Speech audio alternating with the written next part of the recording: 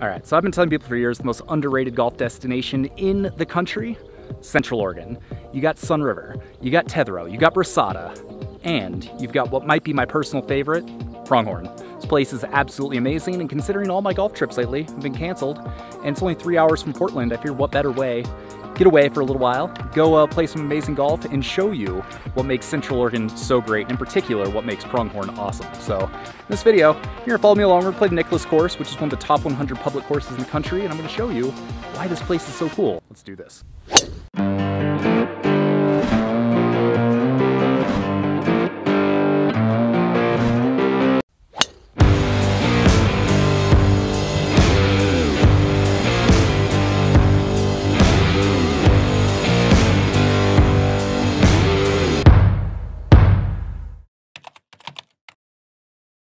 All right, it's remote out here. Pronghorn sits on 20,000 acres of BLM land, Bureau of Land Management land, which means they're not gonna build anything around it. So it's 4 miles straight through that to get to the resort, and you truly feel like you're out here. I mean, if you look at an aerial view, it's like Pronghorn, and then nothingness as far as the eye can see. So, you know, you really do get to escape when you're out here. But it's not too remote. You're less than half an hour from Bend, you're less than half an hour from the Redmond airport, which has flights from like San Francisco and Denver and Portland. So getting here is actually pretty easy. It's about just over a 3-hour drive from Portland. So it's an easy place to go to a long weekend, and that's what I'm looking for. And I want a place where I can go have a retreat, relax, play some great golf, hang out with friends and family. About as good as it gets. Okay, this is kind of an underrated thing, but I feel like this is a great place for family. You look at a lot of golf resorts, Bandon. It's like you might go down with your dad or you go out with your buddies, but it's a die-hard place for golfers. Pronghorn, you come out here, it's like you've got the spa, you've got all the amenities for, you know, your wife or your significant other, you've got places for the kids, you've got playgrounds. But when you're out here, it truly feels like a place where you can just relax, you can have fun. I've now played this course with my father-in-law, I played it with my dad, as I'm doing today. I was best man in a wedding out here. And so it's really a good place for community where you don't have any other distractions, you don't have the rest of the world and all the crap going on. You can just come out here and truly enjoy yourself. And I think that's true, more true here at Pronghorn than just about any golf resort in Oregon. Another thing I love about Pronghorn is the value. It's not the cheapest place. I mean, if you were to just come out in the dead of summer, peak rates to play the Nicklaus course, you know, it's pushing $200.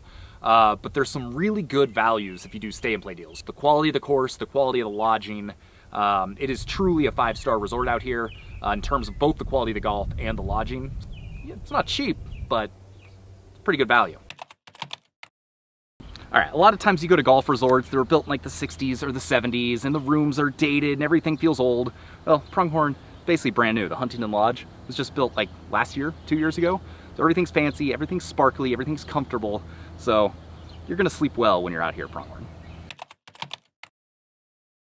All right, this might be the most controversial thing I've ever said on Breaking 80, but if you give me 10 golf trips between Bend and Bandon, I might go like 6 Bend, 4 Bandon. Maybe 50-50, but that's how much I like it over here. The diversity in golf. You've got high desert championship, amazing golf here at Pronghorn. You've got true Northwest style championship golf at Crosswater.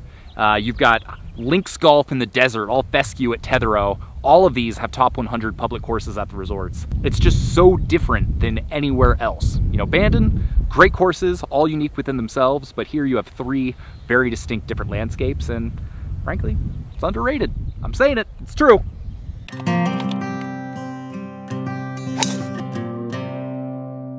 "12 through 15 at Pronghorn is one of my favorite stretches of holes in Oregon.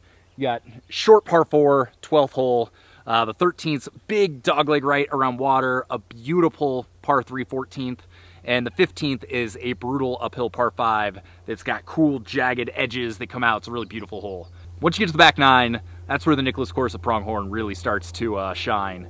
And on a night like this, middle of June, when I've been stuck in my house for the last 3 months, not sure there's many other places I'd rather be on the planet. Got the whole course to ourselves, which is often how it feels when you're out here. Life doesn't suck.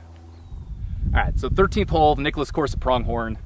Arguably, you could call this the signature hole. I don't know what they actually call the signature hole because there's a lot of holes that could be the signature hole. Big cape hole, dogleg right. You got the green all the way over there. I've only ever seen somebody clear the water and hit the green once off their drive. But here you got to go left of the bunker if you want to play it a little bit safe, right of the bunker if you want to take on the water a little bit more. You got lots of options, and frankly, it's just a really fun golf hole. What do you think the odds I'm going to hit it in the water are? Shut up.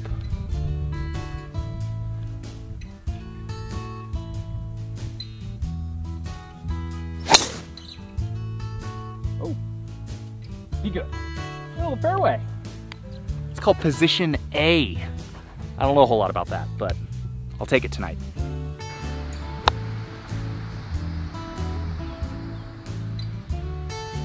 All right, hit 3 balls on this tee shot. One of the tougher tee shots out here. 3 birdie putts. I still got 2 drives that were even better than these 3. Easy game. Okay, so we had 5 tee shots. Perfect.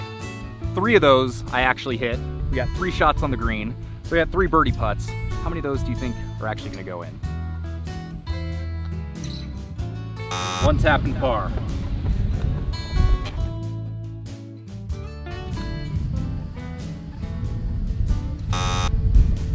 2 tap and pars.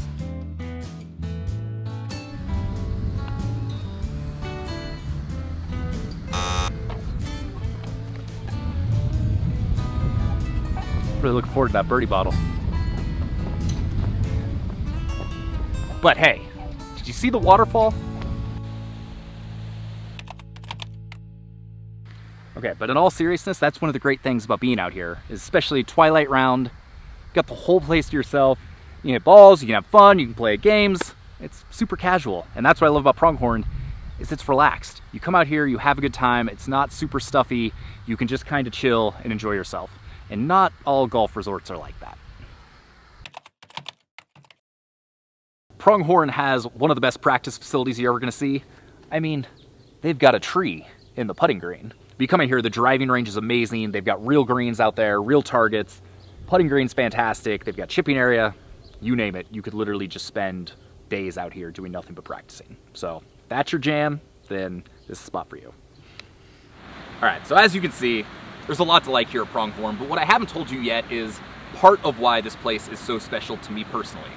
So here on the Nicholas course, this was the very first top 100 public course that I played when I started breaking 80 back in 2012. I got a $50 tee time on Golf Now in early March. The course was all brown, still perfect, perfectly manicured, but it was still really early in the season. And it was the first time I played an architecturally interesting course.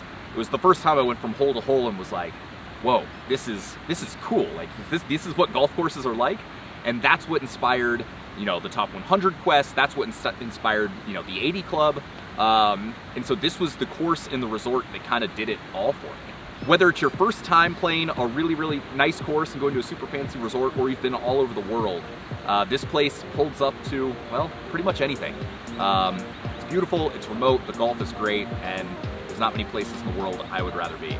So if you get the chance, come out to Pronghorn, come out to Bend, experience all that it has to offer, because, like I said, it might very well be the most underrated golf destination in the country.